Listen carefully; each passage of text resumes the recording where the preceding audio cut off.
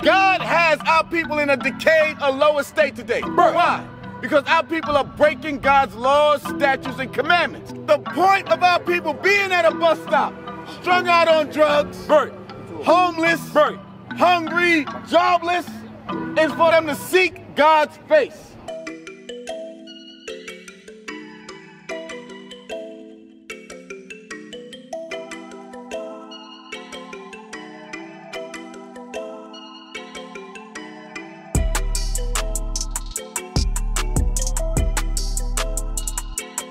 They hate that the prophets are back teaching our people the truth. We are the Israelites according to the Bible. That's right. That is who we are. You know why black men kill each other? Because they don't see each other as Jesus Christ. You're an Israelite from the time of the truth. Let's look at Hebrews 7 and 14. Because they don't see each other as Jesus Christ.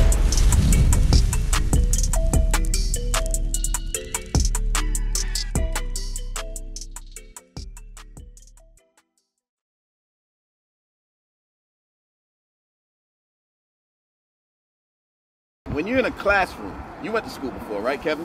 When you go to school, who does all the talking in class? The teacher. The teacher, right? Does the student say, hey, teacher, I got my opinion on how this math question should go, right? But why when your brother comes up here and tries to teach you something, you feel like he has to listen to you? What I did. I listened to the teacher. No, you said he's not listening to you. Get Ecclesiastes 5. Here's what you must do. What you got to understand, Kevin, is that we out here showing love to our people. We love our people, right? But we out here to teach our people their transgression. Get Ecclesiastes 5, verse 1. Ecclesiastes chapter 5, verse 1. Here's what you must do, Kevin, when you're in a classroom setting. Because this is class right here. We're teaching our people the Bible so that they can learn to repent, learn to love themselves in order to love their people. Read that. Keep thy foot when thou goest to the house of God. So it tells you keep your foot when you go into the house of God, Kevin. Meaning, keep your mouth shut when you have brothers out here that's studying out here to teach the Bible. Read. Your lesson. Read. And be more ready to hear. Let me ask you a question. When you went to school, did you ask the teacher, oh, I got to hear your lesson, teacher, about Julius Caesar and the Roman Empire? I'm hard here. I learned the hard way. But the problem is you see your brothers that look just like you, and now you don't want to learn from us. I do. Read that again. Keep thy foot when thou goest to the house of God. So Kevin is telling you to keep your foot when you go into the house of God. Read. And be more ready to hear. It says, and be more ready to do what? To hear. To hear, then do what? Than to give the sacrifice of fools. Then to give a sacrifice of fools. So the bottom line is when you have brothers up here teaching the Bible, and you come up here and you want to say that God loves the whole world, and to say that you being married to another nation is a good thing, and to say that your enemy is your brother because our own people destroy us, that shows, Kevin, that you are actually destroyed as yourself, bro. Right. And that you need to learn the word of God. Read that again from the top. Keep thy foot when thou goest to the house of So God. it tells you to keep your foot, meaning be quiet. Read. And be more ready to hear. Be more ready to hear, Kevin, than to do what? Than to give the sacrifice of fools. Then to give the sacrifice of fools. Read on. For they consider not that they do evil. Because you don't consider that what you're doing is evil. Now, the whole deal is, the problem with our people now, and the reason why you said that that white woman, she pulled you off the street while your other brothers stepped all over you, right? Brother. And you see what's going on across the street right there? Show my love to you. Our brothers are giving out, they're giving out sandwiches to our people, right? How many people used to stand out here in front of We see you out here. I'm out here. But guess Because I what? respect what you We're do. not out here to But I'm deal with not the masses out of the here people. to learn lessons. Give me Matthew 4, verse 4. I'm not here to Let me give show you blessings. something. Let me show you something. I'm giving blessings, bro. Matthew I'm chapter 57 4. years old. I've been there. Brother, you I've been need a dead. blessing. I've been holy. Let me give you blessings. But I Hold always that. been Get the Revelation. same guy. I ain't but Get Revelation. 5'7", Bless our man. day. Ain't about man. Revelation Man. chapter 1 verse 3. Read. God. Blessed is he that readeth, It says, blessed is he that readeth, Kevin, read, and they that hear the words of this prophecy. and that hear the word of prophecy. So you say you blessing us, you're hearing the word of prophecy. You're being blessed right now. Read. Because you know what? When I was young, And keep those things which are written therein. So your job is to keep the things that are written therein. But the problem with our people today is this. Get Ecclesiastes 7 and 7. I know. Here's the problem with our people. It's definitely a problem. Ecclesiastes chapter 7 and verse 7. Read. Surely oppression maketh a wise man It mad. says, surely oppression maketh a wise man mad. Kevin, you're oppressed. Just like all of our other people out here are oppressed. The people are over there now giving out food to the oppressed people. Right. Because they understand that we're in a lower state today. And that our people are hungry. And that our people are homeless. And that our people need some type of refuge, right? But here's the issue. Read. And a gift. But a what? A gift. A what? Gift. A gift does what? Destroyeth the heart. Our people don't understand that the Most High God has us in this position today. The people across the street don't understand that God has our people in a decayed, a lower state today. Right. Why? Because our people are breaking God's laws, statutes, and commandments. That's Get right. Hosea 5, verse 15. It's fine. You may think that they're doing well by giving out food, right? Because you feel like you're doing the right thing to our people that are living in impoverished situations. But what you must understand is that God has us in these situations. If you understand that, then you understand that you're actually interfering with God's program by giving a gift to the people that are suffering out here. Right. That are being oppressed out here. Right. That are destroyed out here. Right. Read. Hosea chapter 5 verse 15. What? This is the Most High God's program. Read. I will go and return to my place. The Most High God said he's going to go and return to his place, meaning he is not going to deal with his people. He's going to make sure that his people are defenseless in this disgusting, decrepit society. Read. Till they acknowledge their offense and seek my face. And seek God's face. Read. In their affliction. In their what? Affliction. In their poverty. Read. They will seek me early. The point of our people being at a bus stop, strung out on drugs, Right. homeless, Right. hungry, all jobless, is for them to seek God's face. Read that again. In their affliction. I will go and return to my place. Go ahead. Till they acknowledge their offense. Go ahead. And seek my face. In their affliction. In their affliction, what are they going to do? They will seek me early. They're supposed to be afflicted in order to seek God. So the word of God is coming out. That's why we're out here now handing out flyers. We're trying to teach our people who they are according to the Bible, not get a damn sandwich or some food so that you can remain in your state. Right. Understand it? Get Matthew 4, verse 4. Bring it out. Get Matthew 4, verse 4. A plate of food is not going to help our people get out of the condition that we're in. Right. We must understand that. Read. Matthew chapter 4 verse 4. Bring it out. But he answered and said, it is written, man should not live by bread alone. Man shall not live by bread alone. Read. But by every word that proceeded out of the mouth of God. Every word that proceeded out of that Bible is how our people should live. Now the problem with our people is we'd rather take that gift that makes us feel as if the other nations and the Christian church and the Muslim mosque and all them other places love us. Get Sirach chapter 12. Bring it out.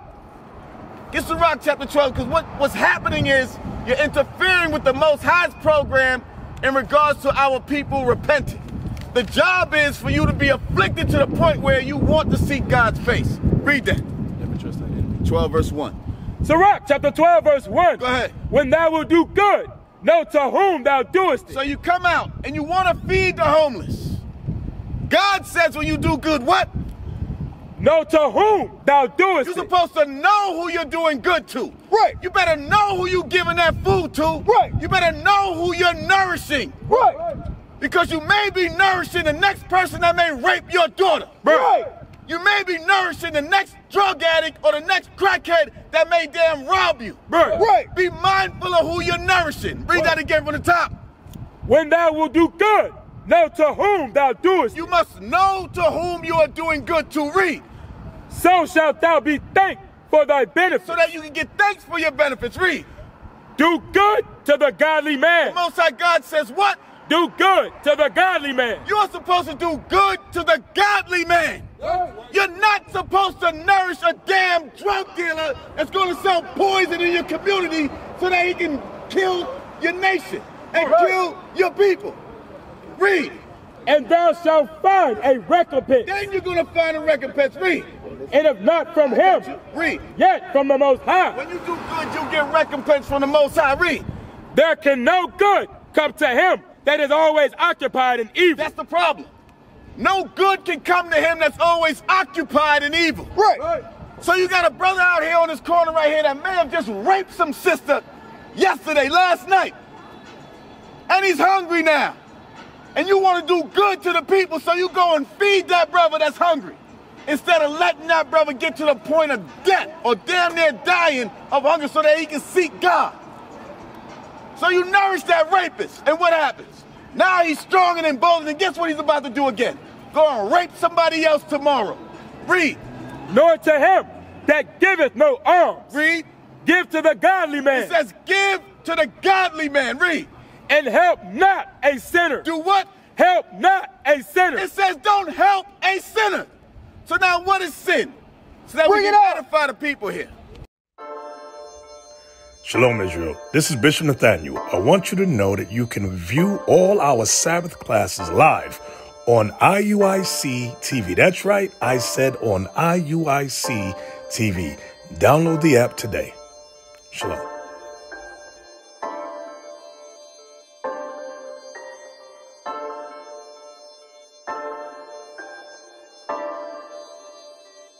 My familia is the 12.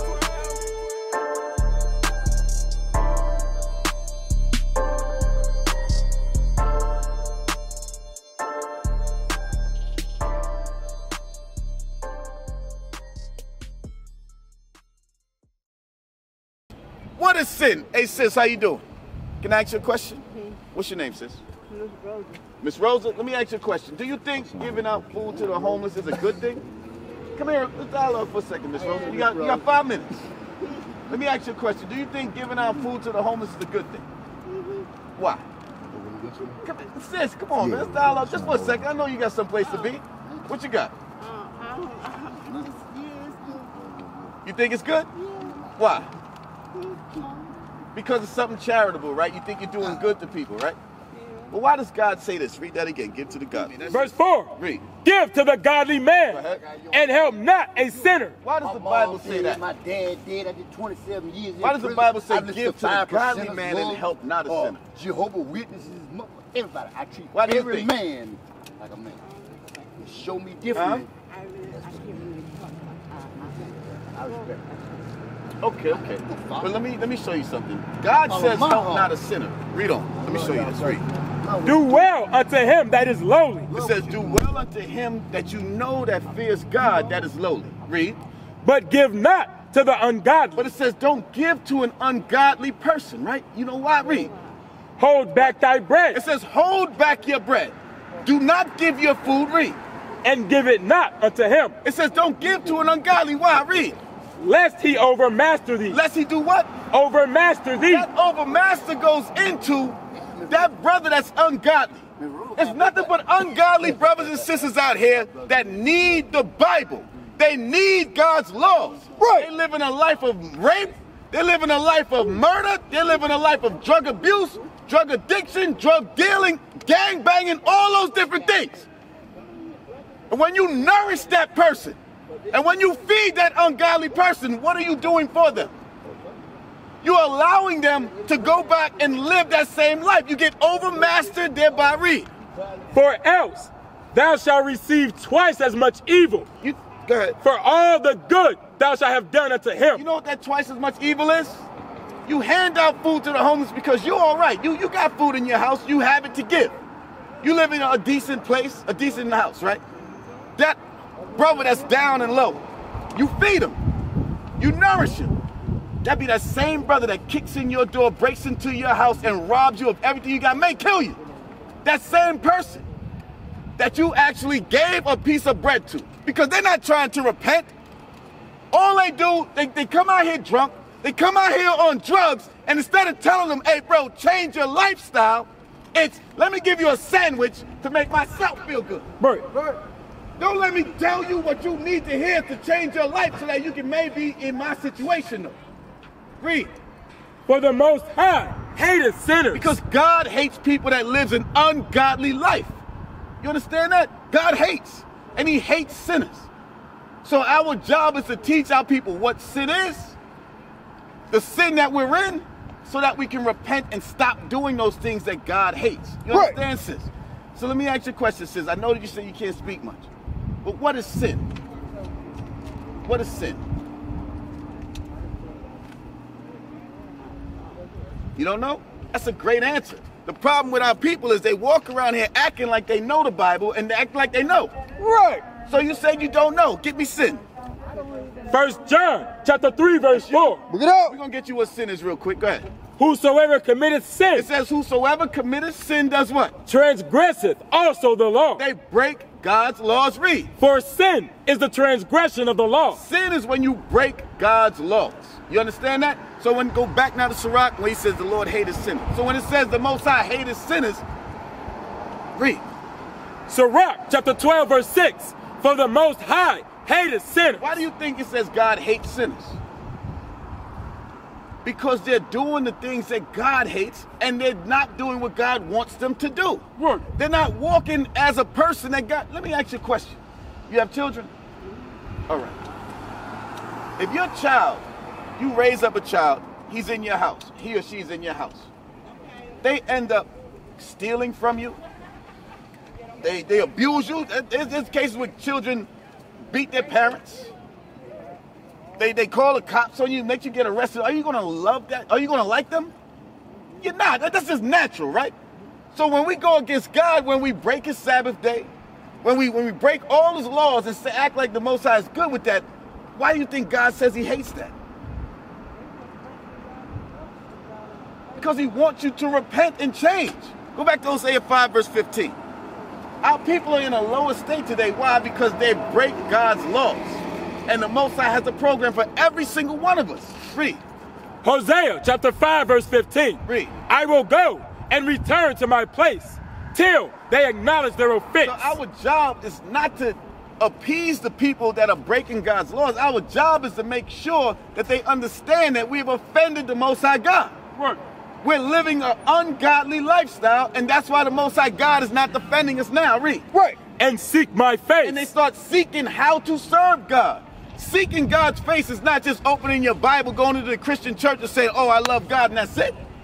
You seek God's face, meaning what does God require of me? Read. In their affliction. In their what? Affliction. Go ahead. They will seek me early. So our people are being afflicted, shot down by the enemy, as well as our own people. Our sisters hate themselves. Our brothers hate themselves and hate each other. Right. The brother just walked past, said that he deals with a so-called white woman, right? And he says that his biggest enemy is his brothers that's next to him because they're the ones that break into his house, do those things to him, right? Why wouldn't your biggest enemy be the people that did this to your people and have you in a perverse situation?